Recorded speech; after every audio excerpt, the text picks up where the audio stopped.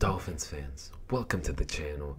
Everything draft is going to be covered here, so if you haven't already, subscribe, show me some love, and without further ado, let's get into the video. So, Penei Sewell is on the board at number 3.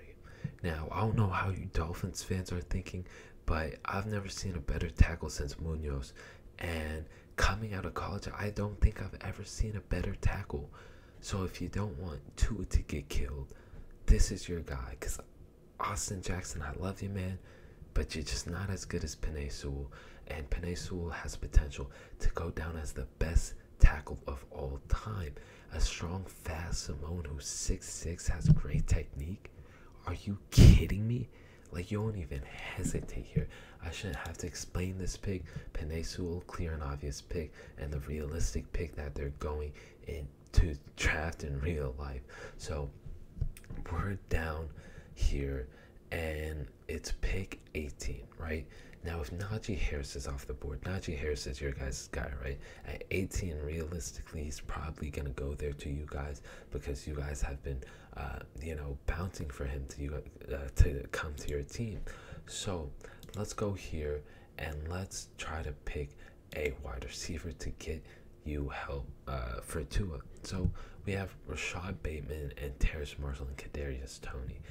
I don't know how much I like any of those players, so let's try to go edge. Let's see who's on the edge board here. Gregory Rousseau.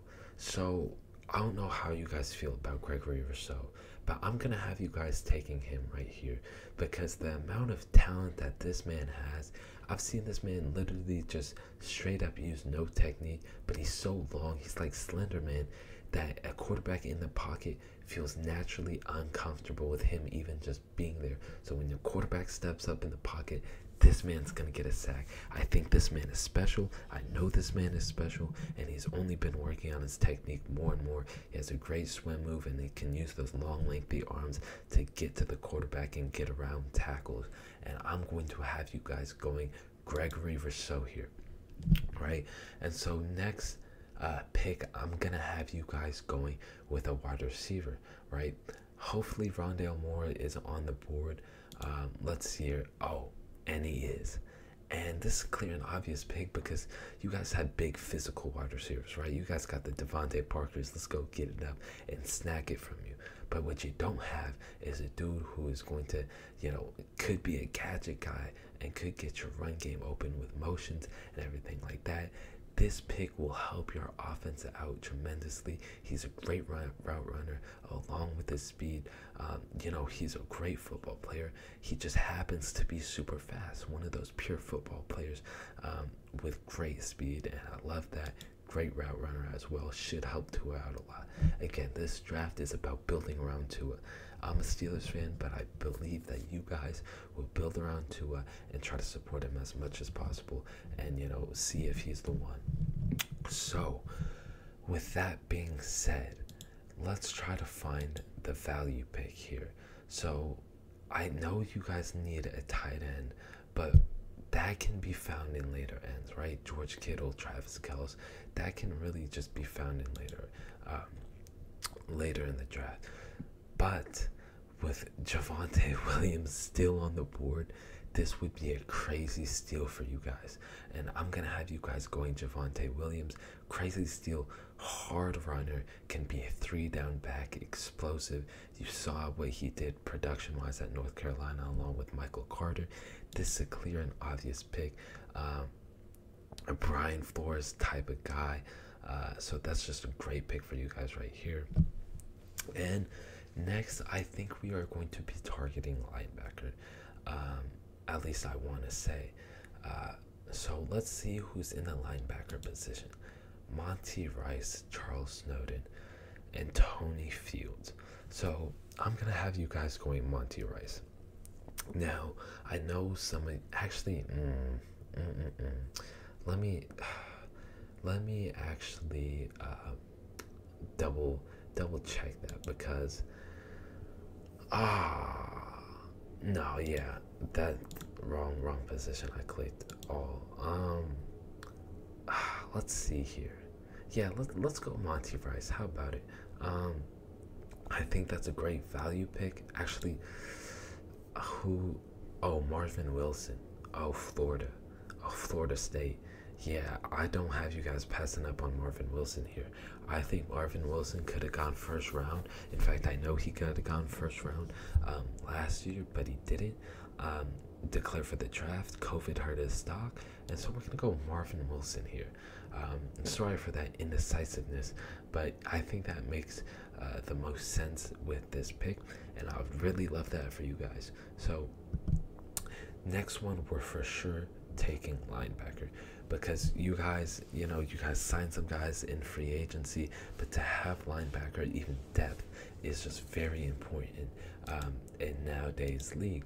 So let's go linebacker, and Tony Fields is still going to be there, and this is why we pick Tony Fields out of West Virginia. Very athletic cat that has good vision of the field, so that'll be a great pick for you guys, and I think that this draft is just going to be loaded for you guys. Tons of talent and a perfect opportunity with lots of steals, because half these kids, they didn't get the opportunity to help out their own stocks. So, people who may be getting picked 6 in this draft without COVID may have been getting picked number 1.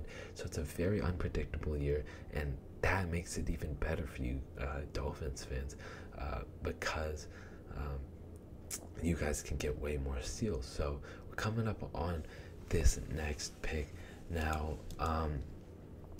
I'm gonna have you guys going with needs at this point, right? So what are some of your guys' needs? Let's look at safety.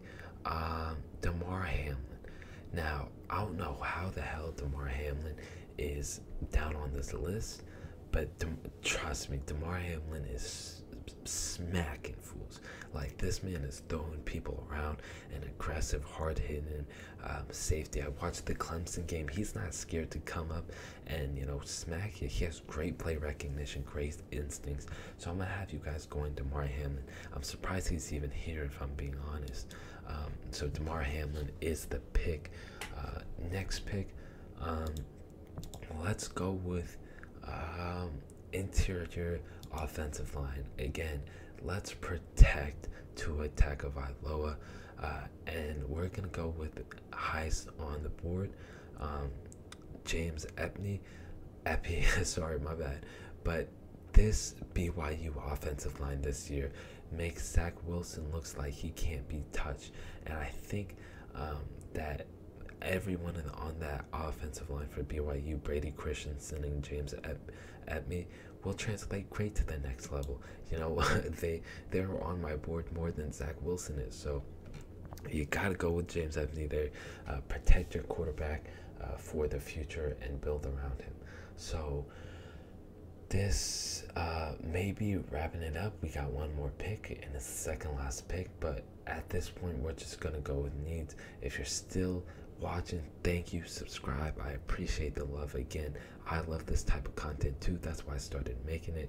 So make sure you subscribe, like, and tell me what videos you want to see me do, because I'll do all of them that y'all recommend. I love interacting with everybody in the comment section. Now, the last thing you guys need, and the last thing I'm gonna have you guys drafting, is a little tight end to back up with Mike Gesicki. Now I'm gonna try to go with a more athletic one, and I'm gonna go with Giovanni Haskins. Now, I know that Alabama cat Carl Tucker, he's a solid pick, but I don't know how much that he was using that Alabama offense, but I'm gonna trust Giovanni Haskins with this pick. You guys can always pick somebody up like a Hunter Bryant last year, and this is just gonna be a great draft for you guys. This is it for me, everybody. If you liked the video, again, like, subscribe, all that great stuff, and tell me what you guys want to see or what you would have done differently in the comment section. But that's it for me. I'm out. Peace.